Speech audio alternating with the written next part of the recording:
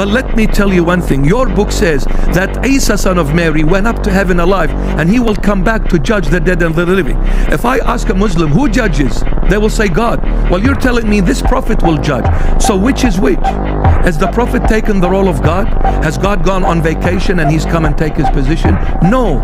But Isa is the living Messiah, even their book says. Now let me ask you, my dear Muslim, if you're claiming Isa is a prophet, then how come all the other prophets which you believe in, you believe in Moses, you believe in Isaac, you believe in all the prophets of the Old Testament, how come none of the Old Testament prophets were referred to as the Word of God except Isa? Why?